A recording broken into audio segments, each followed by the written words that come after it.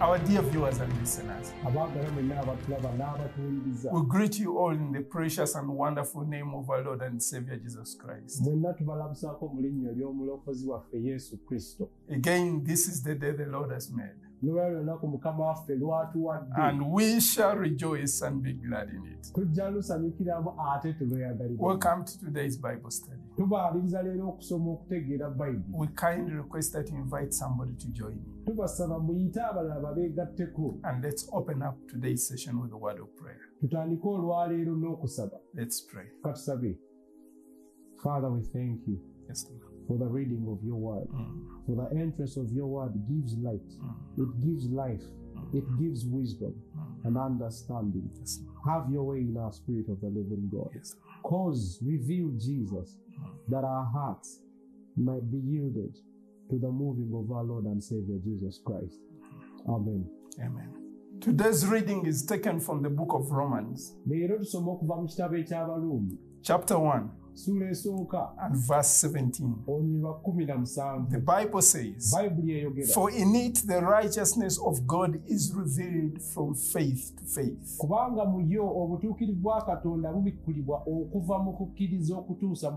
As it is written, the just shall live by faith." What do we have here? We have a very important verse, whereby you seem to be climbing onto a peak. And this verse is the key that unties what we have been reading all along. Here Paul is emphasizing on what he has previously talked about. In verse 16, he says, "For I am not ashamed of the gospel of Christ. For it is the power of God to salvation to everyone that believes, for the Jew first, and also for the Greek." And then he begins to unpack that. Let's go back one moment. He begins by saying, "I am not ashamed." In other words, what he's trying to emphasize is that this is a present, ongoing attitude. It is something that is in a constant state of a habitual lifestyle that he has implemented. And why is he not ashamed of the gospel? Because it is the power of God unto salvation. It is because the gospel has supernatural power to liberate all those who believe from the bondage of sin. So it doesn't matter what deviant lifestyle you have. The gospel of Jesus Christ has the power to overcome that habit. It has the power to overcome that deviant lifestyle. The gospel is far more powerful than your sin. The gospel, Paul uses the word dunamis as power. It is from dunamis that you get dynamite. Basically, what it's trying to say is that the gospel has explosive power to change a life, to alter eternity. No other message has a deeper effect on a person's life than the gospel of Jesus Christ. It changes you inside out. That is why Paul later tells us that if any man is in Christ, he is a new creation. All things are passed away. Behold, all things are become new. Why? Because of the power inherent in the gospel. The gospel has the ability to totally transform any human being. It does not just paint the exterior. It totally reconstructs you as an individual. It brings down all the habits of sin. It totally rewires an individual and restructures your mind, your heart, and your will. You now have a new standing with God. You have new priorities. You get new pursuits in life. You have a new life direction. And finally, you have a new destiny. Why? Because of the power inherent in the gospel. And he says it is the power of God unto salvation. Salvation is the Greek word soteria, which means deliverance from danger. Basically, you are rescued from ruin. I have met a number of people who are saying saved from what? You were saved from danger. Now you may ask yourself, what danger is that? You need to jot down to verse 18. It says the wrath of God is revealed from heaven against all unrighteousness and ungodliness of men. This is an all-inclusive clause. Basically, what that means that outside of Christ, if you don't have Christ, you are a candidate of the wrath of God. So the wrath is poured out justly and for all eternity to all those that do not receive Jesus Christ, that do not believe this gospel. So to be saved is to be rescued from the wrath that God is going to pour out on those that have not believed on the gospel of Jesus Christ. You see, if God cannot save you, then God will damn you. So, and those are the ones that will suffer for all eternity. No wonder the writer in Hebrews tells us, chapter 10 and verse 31, that it is a terrifying thing to fall into the hands of a living God. So outside of Christ, what you have is wrath. Outside of Christ, what you have is unrighteousness. Outside Christ, what you have is ungodliness. And then Paul tells us, he begins with the wonderful word for. It is for in it, referring to the gospel. So referring to the gospel that saves, it says in this gospel is contained the righteousness of God. Now the Greek word for righteousness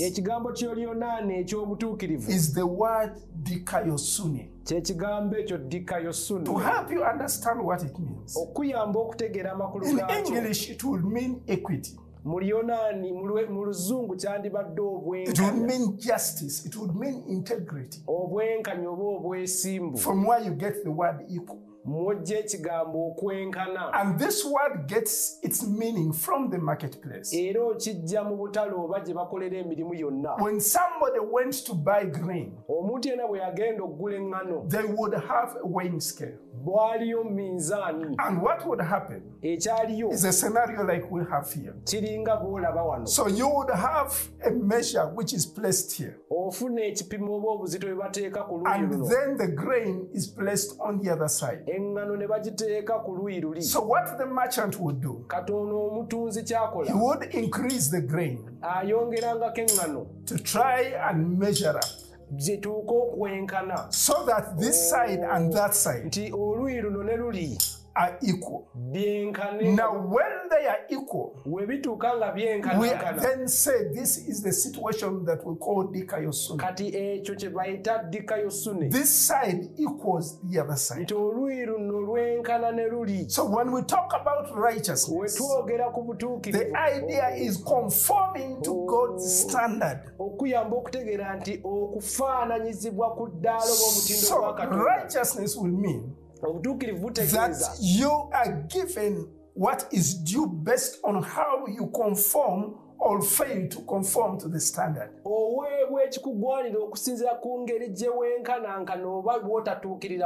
what you need to understand that the standard is not the human standard. The standard is God's standard. And you and I have to measure up. So when we come short, that's why the Bible says all have fallen and fall short of the glory of God. In terms of righteousness, God does not smoothen the curve because of somebody who is better than all the others. His standard remains the same. And every one of us on that scale is measured. And we come short in terms of meeting the divine holiness or moral perfection or being righteous in both words, actions, and judgments. So measured against the standard of righteousness, we all come short. So when we talk about the righteousness of God, it means God has set a requirement. He has set the mark for righteousness. And it is impossible for you and I, in our fallen nature, to be able to meet that requirement. So what happens? What happens is what we see in this verse 17. For the Bible says in the gospel is the righteousness of God. Basically what they want to say is that this righteousness has an origin. It has a belonging. It belongs to God. So in order for you and I to meet the standard, we need the gospel, which has God's righteousness. And God's righteousness then adds to our unrighteousness.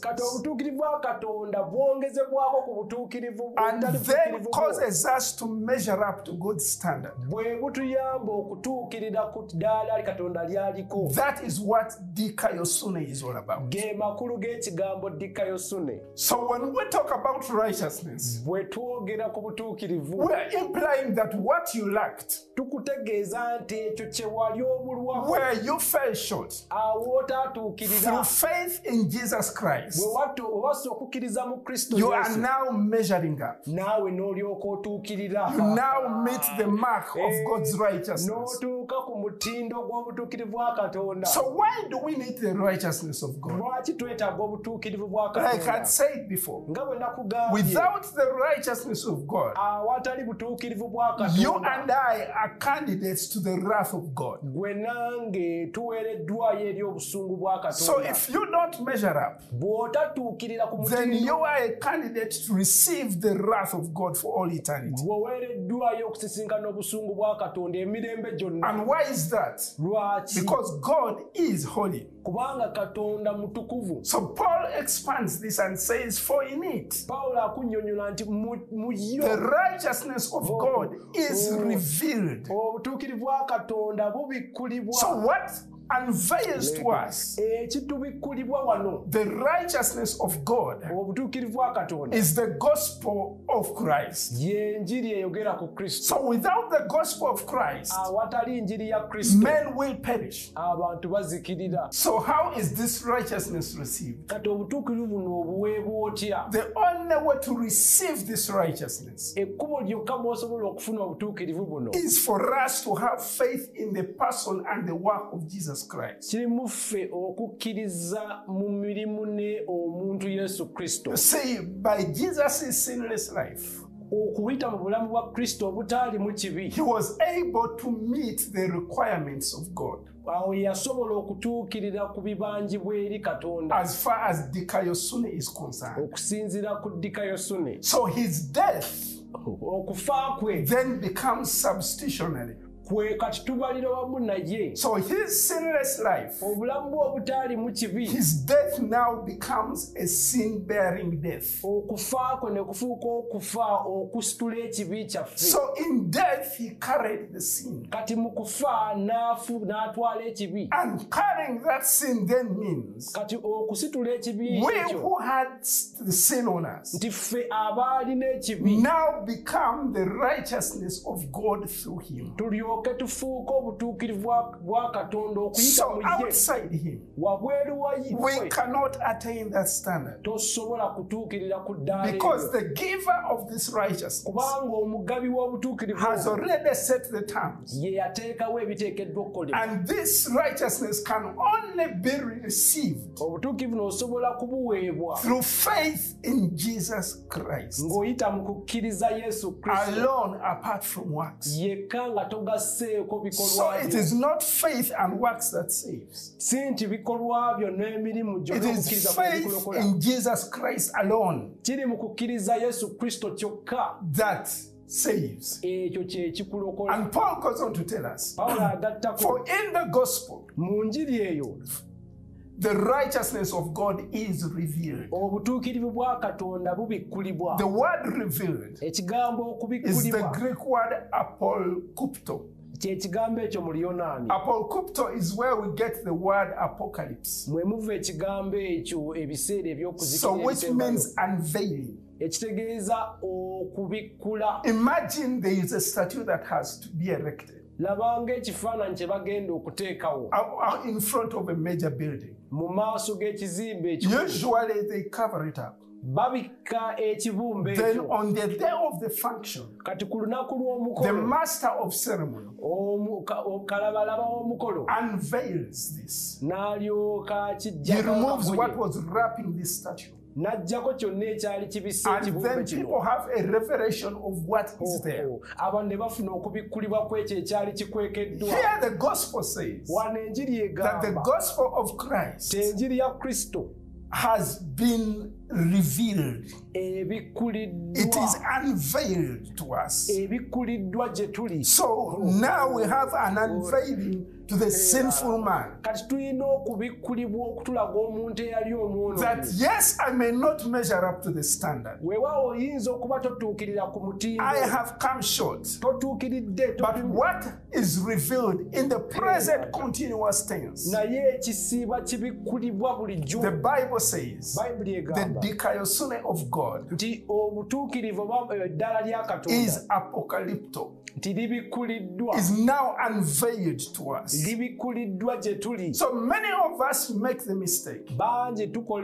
We think righteousness is ours, but righteousness is God's. Isaiah 64:6 tells us that our righteousness is like filthy rags.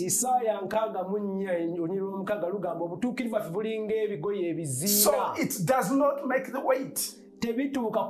So what makes the weight is the righteousness of God. It is God acting on our behalf by appropriating Christ's righteousness to us. And then we measure up to his standard. So Paul goes on to emphasize how this righteousness is received. He says we receive this righteousness. And he writes and says it is revealed from faith to faith. As it is written, but the righteous man shall live by faith.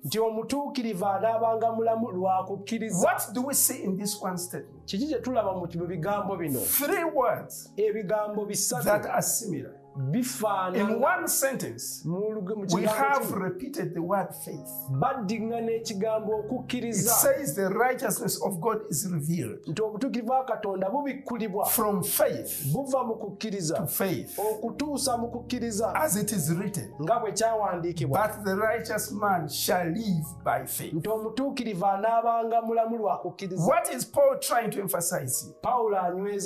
He's trying to emphasize that righteousness can only be linked to faith. And how does this happen? So we now need to explore what faith is all about. And we will go back. Remember, I told you this is like scaling a mountain. Verse 17 takes you to the pinnacle. Now, for you to understand faith, we have to scale back to the beginning and understand what is the meaning of faith. The meaning of faith is found in verse 17. The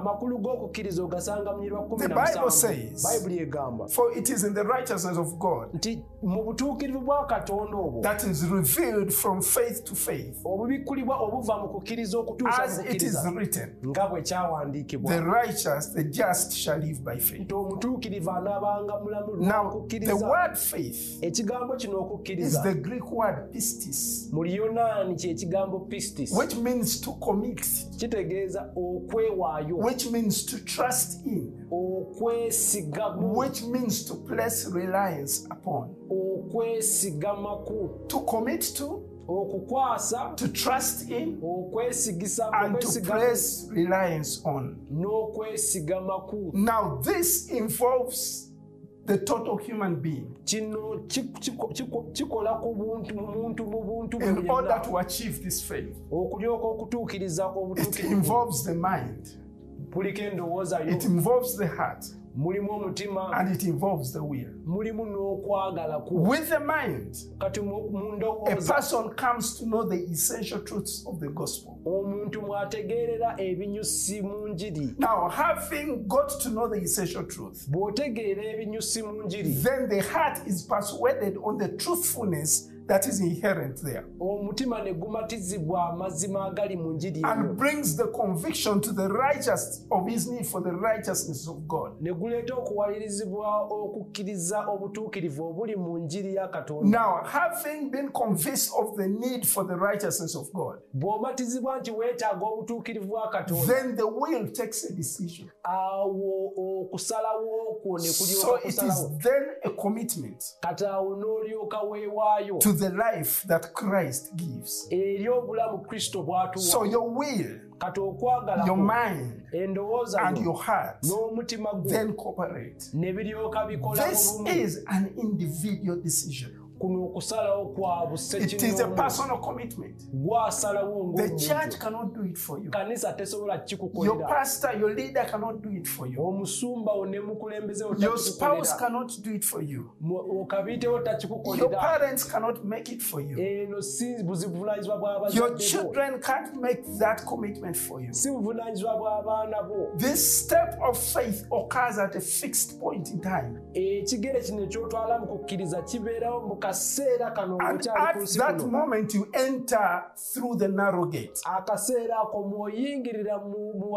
Then once you are inside, you then move from faith to faith.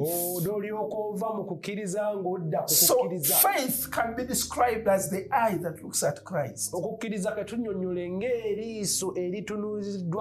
the feet that run to him, and the hands that grasp him and say, I will not leave you. This true faith is the saving faith. That is why we call receiving Christ and placing faith in Christ as one and the same thing.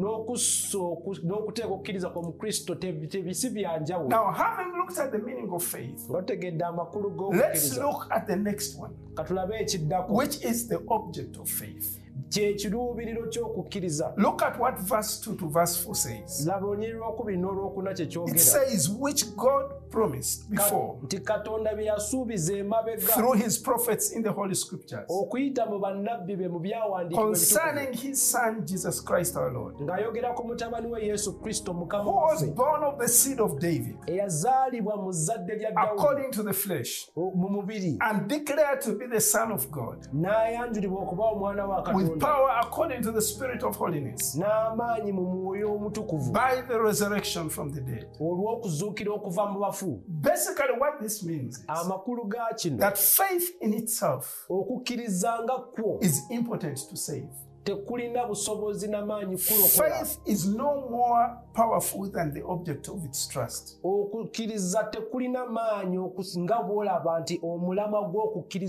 It is the object of faith that saves. So faith in the written scriptures, which concern Jesus Christ, who was born an eternal Son of God, both God and human, as the Savior, placing faith in this Jesus is what saves. So any faith that we place in ourselves does not save. Faith in a denomination or a church cannot save. You cannot give you a right standing with God. You don't measure up. Faith in a religious ritual or a ceremony cannot save. You still come short. We must exercise exclusively faith in Jesus Christ. So anything else leaves you under the wrath of God. The only protection you have is when Jesus is the sole object of your faith. Now, having looked at the object of faith, we now move to the evidence of faith. What evidences that you have received this saving faith? Paul tells us in verse 5 that through him we have received grace and apostleship for obedience to the faith among all the nations for his name. What characterizes that you have received this faith is obedience to the faith. You see, this is what he's saying. Obedience comes from faith. So, genuine obedience in Christ Jesus produces obedience to the faith as a result. So that is what what James tells us. In James chapter 2 and verse 26. Where he says that faith without works is dead. Why? Because faith without works is just an empty profession. I've been in sessions where people say, now let's recite our profession of faith. So, reciting the profession of faith may be good. But as long as it does not flow from obedience to God, then it is null and void. It does not bring out the salvation. Anyone who believes in Christ comes under the authority of his lordship and then walks in obedience to his word. Now, this does not happen 10 years after. As soon as you receive Christ, the evidence of that transformation is the obedience to the life of faith. So you continue. So if you're not obedient to the gospel, then you cannot repent. Then you cannot believe. You are disobedient and you refuse to obey what Christ has put for you. True saving faith obeys what God has put in place and then takes the initial step of obedience and continues throughout the life of the Christian.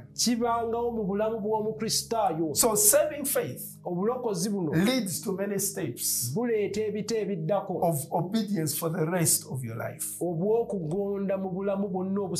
So having seen that, we ask ourselves the next question. What is the source of faith?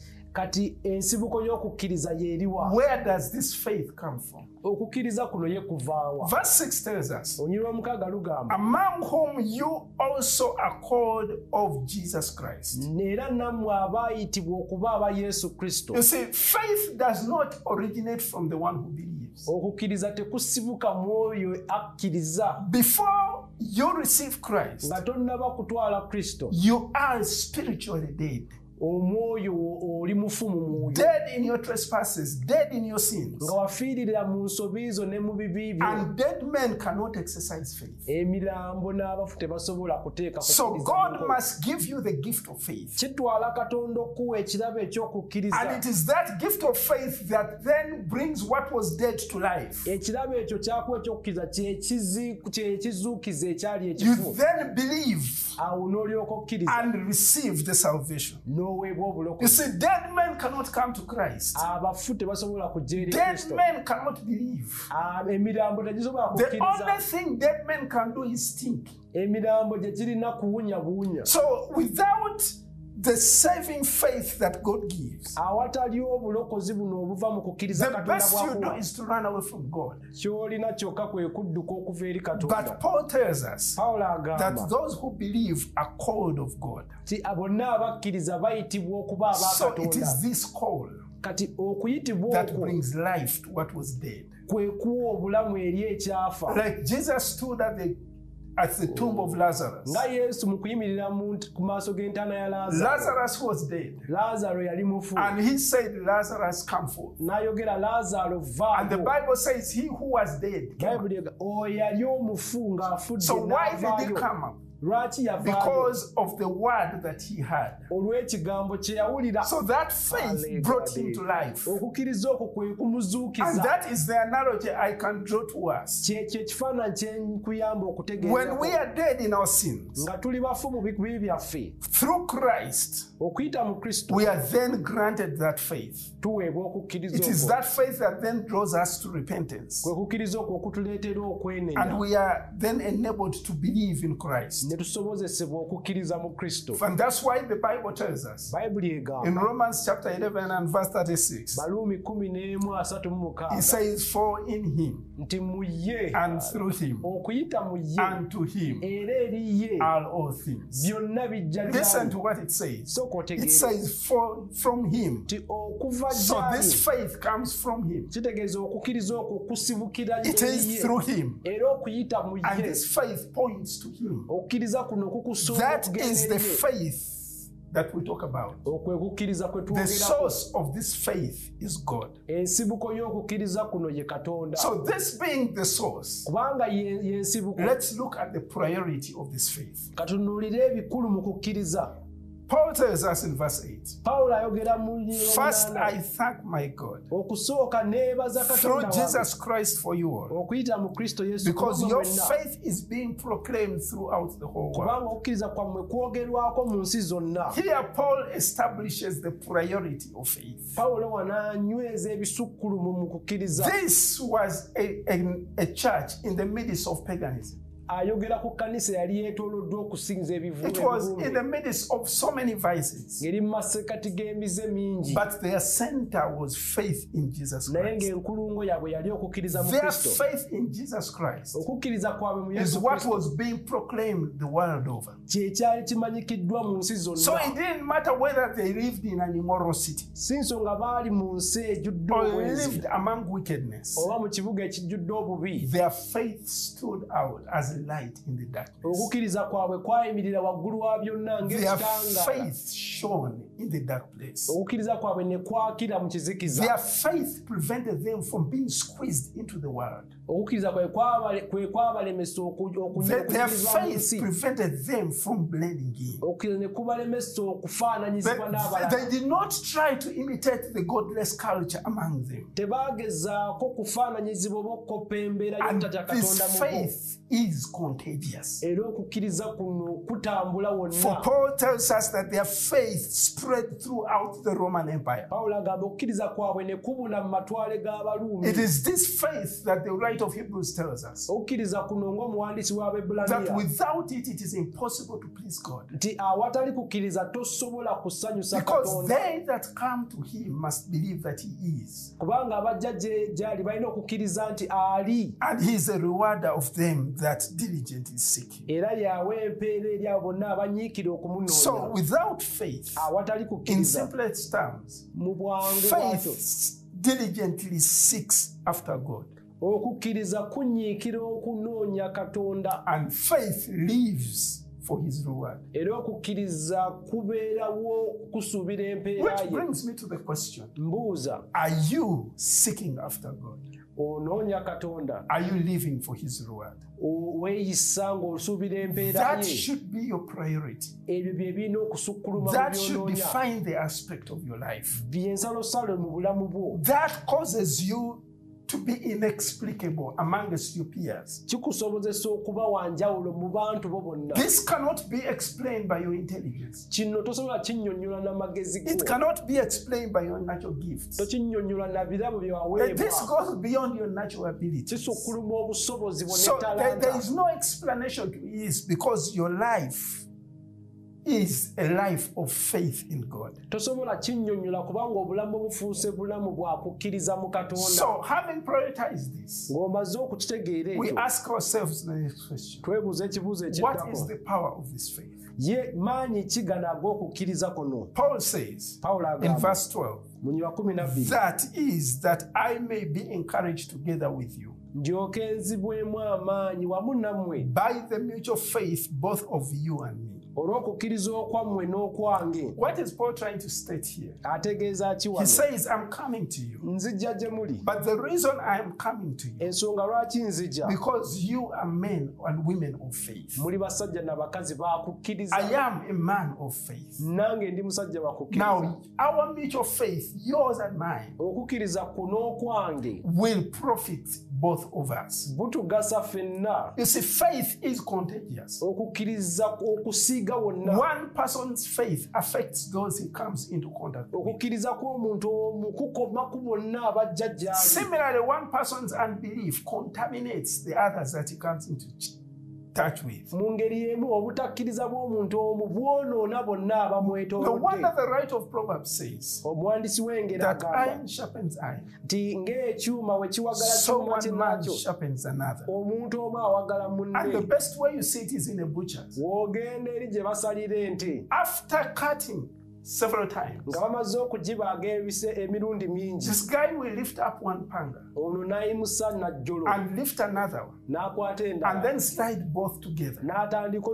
So this removes everything that was on the edge, and then the panga becomes effective in what it is doing. It is in the same way when your faith rubs off with others' faith.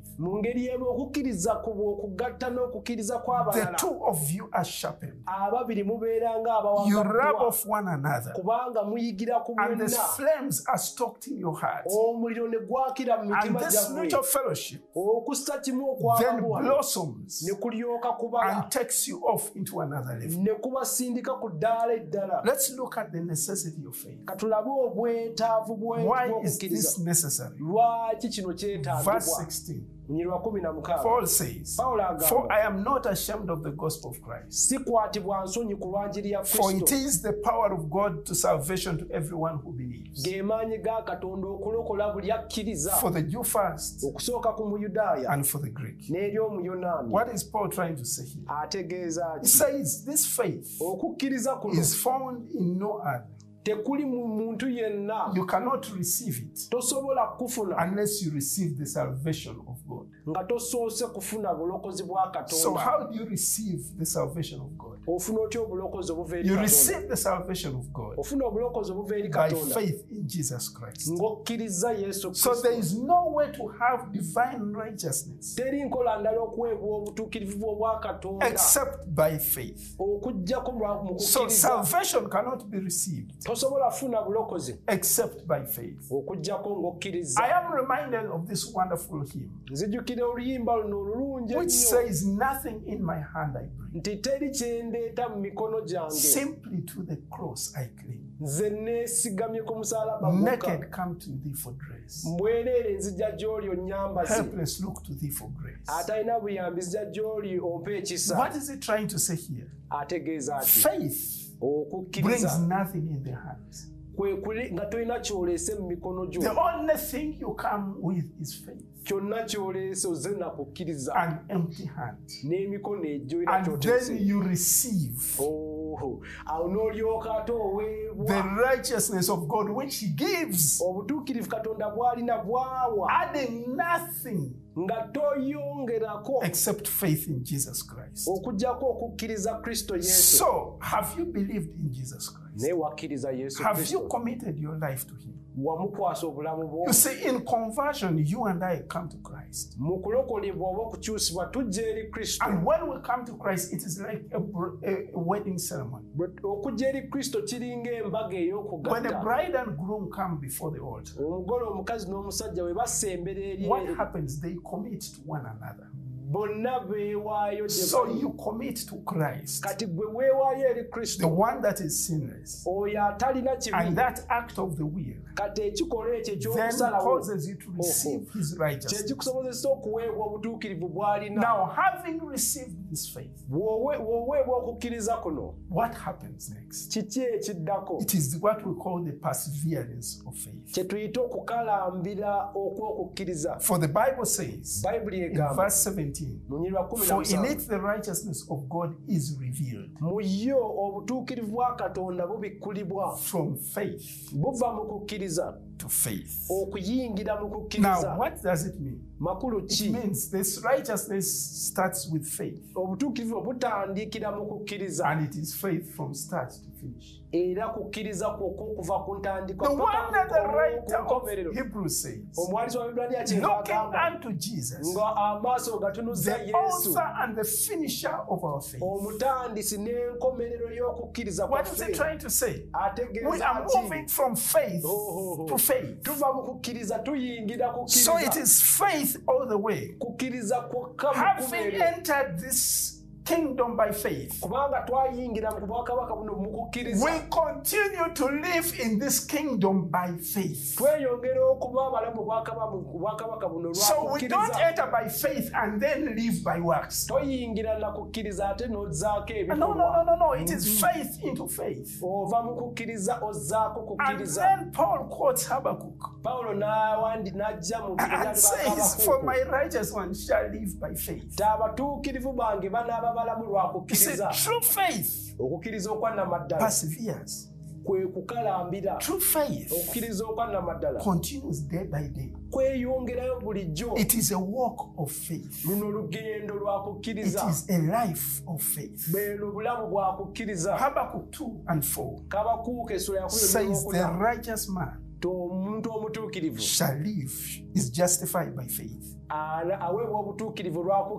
live by faith. That is what happens to us. When we come to the faith, we are then made righteous. We measure up. Having measured up, we now need to walk every day of our lives by faith. It is faith that has brought you this far. It is faith that will lead you home. This is a daily reality. In a new direction. Faith is not just the initial step of committing to Jesus Christ. Faith is a continuous walk that takes the entirety of your life. This faith perseveres. A God-given faith never becomes unbelief. So it is theoretically impossible. If Jesus is both the author and the finisher of your faith, the faith he authors matures and perfects to the end. So it is impossible for that faith to come from faith and get to know faith. So faith can only move in one direction forward. So faith can only advance from faith to faith. You cannot have faith going to apostasy. You cannot have faith to unfaith. So that's why Paul writes to us in the book of Philippians, and he says it is God who is at work in you, both to will and to do and to work for his good pleasure. So this faith can only take you forward. God willing, God taking you forward. So whatever we are, the importance of faith is very clear. You can't be saved apart from faith. You can't be sanctified apart from faith. You cannot be what God desires you to be without faith in Jesus Christ. You cannot experience the abundant life that Jesus gives apart from faith in him and his finished work. So when we talk about faith, it should cover every aspect of your life. It's not just your church life, but your business life. It covers your family life. It covers your recreational life. You are not meant to be self-reliant.